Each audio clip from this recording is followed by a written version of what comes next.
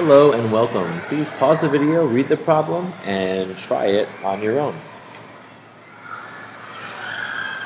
Let's start by reading this together. It says Miriam and Jessica are growing bacteria in a laboratory. So that's a giveaway right away that we're dealing with an exponential function because bacteria usually, I guess from my limited experience, grow in some kind of exponential way.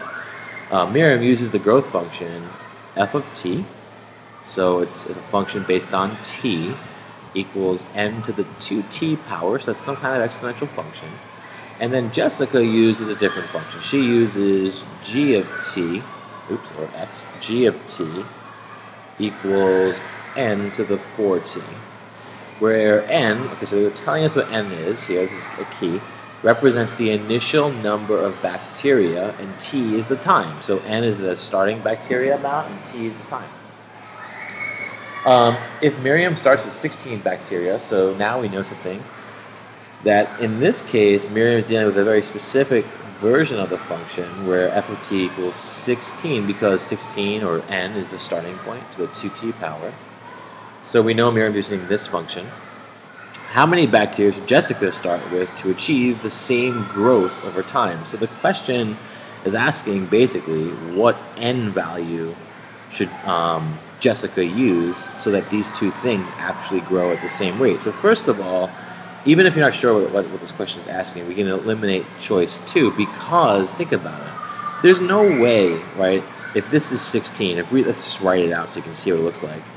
If g of t equals 16 to the 4t, notice how could 16 to the 4t equal 16 to the 2t, right? When would this happen? This would only happen when t was 0, because then you get 16 to the 4 times 0, right? That's just 16 to the 0, which is 1, and that would equal 16 to the 0 here as well, which is 1 as well. But other than that, you would get different values. If t is 1, imagine t is 1 for a second. Instead of 16 to the 0, you would get 16 squared, and then over here you would get 16 to the 4th. So 16 to the 4th cannot equal 16 squared. So any value other than 0, these two values will never be the same. So what am I showing you here? Well, I'm showing you that we can eliminate 16 for n. That's not a possibility. Furthermore, we can just reason something out kind of quickly. So if this is not going to work, cross this out. If 16 can't be n, what should we do? Well, notice this exponent is 4t is twice as large as 2t. So in order to get the same growth, think about this, does n have to be smaller or larger than 16? If n is being raised to a larger power, right, than 16 is, if n is being raised to a larger power, that means it grows at a faster rate. So in order for them to be equal, n has to be less than 16. It's a big observation. So if n is smaller than 16, it could still reach the same value because the power is more. So we can eliminate 32. And if I haven't convinced you there, let me show you what I mean. So let's just say for a second that g of t, I'll use green again. Like what would happen if g of t was 32 to the 4t power, right? And f of t was 16 to the 2t power. These can't, right? This is not going to work out again unless t is 0. If t is 1, what would we get? We'd get 32 to the 4 times 1 or 4th power. But here we would get 16 to the 2 times 1 or 16 squared. Notice that because 32 is larger and it has a larger power, it's way bigger than 16 squared. So in order for these things to balance, this number has to be smaller than 16. So a quick way of thinking about it is if you've doubled the exponent, you should square root the n value, and the answer is 4. But that might not help you. Let me show you what I mean.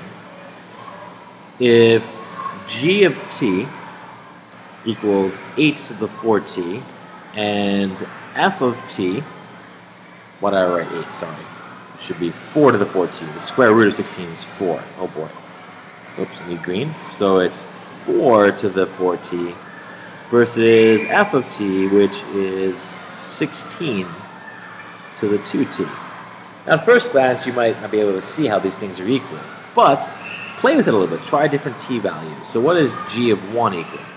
That equals 4 to the 4 times 1. Oops, can't get my 4 to work here. Which is just 4 to the 4th. And here, notice I'm not even figuring out what that is exactly. I just want to play with these numbers for a little bit. We want to know, what is f of 1? Well, f of 1, right, when t is 1, is 16 to the 2 times 1, which is 16 squared. Are these things equal? Well, how can we figure it out? We can plug into a calculator, but it's so much more fun to play with these things. Here's what I mean. 4 to the 4th is just 4 4s multiplied.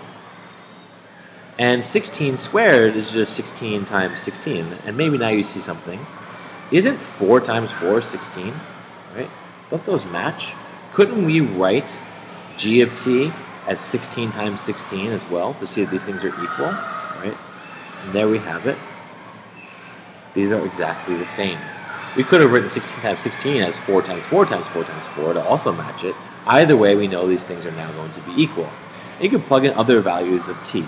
So to retrace our steps, right, this question is kind of scary at first.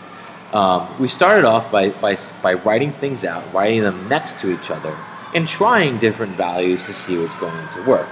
And in general, you know, if you're doubling your power, you should be square rooting your base. If you're tripling your power, you should be cube rooting your base to get these things to be equal and balance out.